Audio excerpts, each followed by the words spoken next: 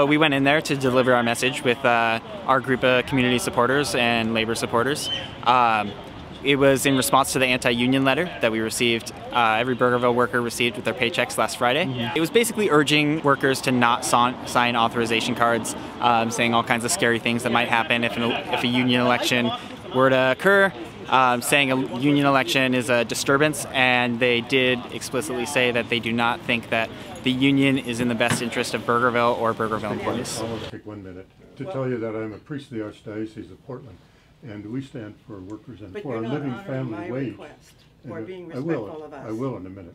And we stand for living family wage for all workers, and that provides a dignity for the workers so they can care for their families, so that they can have a future, which I think is the responsibility of the company. We're here today to specifically address the letter that we received last Friday, May 6, 2016.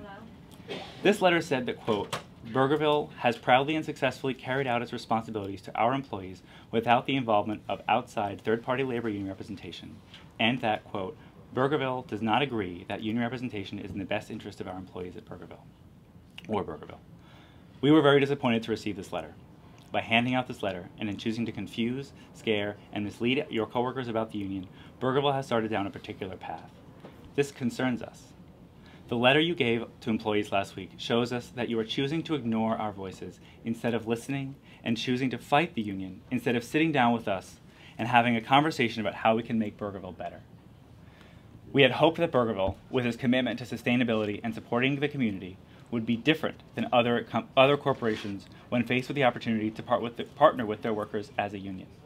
In the words of Burgerville CEO Jeff Harvey, quote, along with great food comes responsibility to ensure people have access to that food. With self-reliance, communities can break free of the pattern of hunger and poverty. Our commitment is to do everything we can as a business and as a business leader to help create and promote sustainable, self-reliant systems and structures of our communities. You can count on that from Burgerville. We, the Burgerville Workers Union, want to sit down and negotiate, not only just to improve our jobs, but to improve our lives.